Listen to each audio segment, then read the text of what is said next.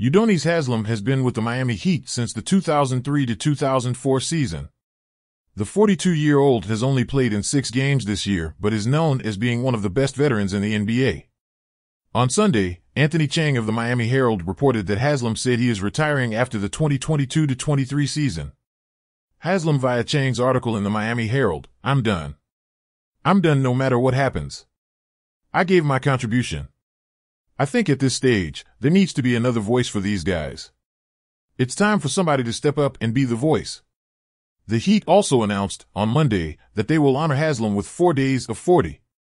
Via the Miami Heat, in celebration of Udonis Haslem's storied 20-year NBA career, the entirety of which has been spent with his hometown team, the Miami Heat will honor the veteran forward with 4 days of 40, a fun, fan-first campaign celebrating Haslem's unique journey and lifelong connection to the city of Miami.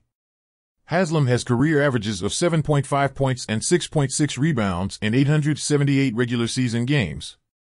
He's also appeared in 147 NBA playoff games and won 3 NBA championships.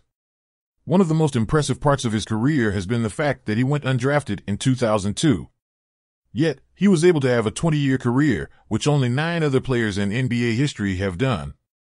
In 2 out of the last 3 seasons, the Heat have been to the Eastern Conference Finals, and they made the NBA Finals in 2020. Right now, they are the 7th seed in the Eastern Conference with a 34-31 record in 65 games. Write your opinions in the comments, it's very important to us. Thanks, see you soon.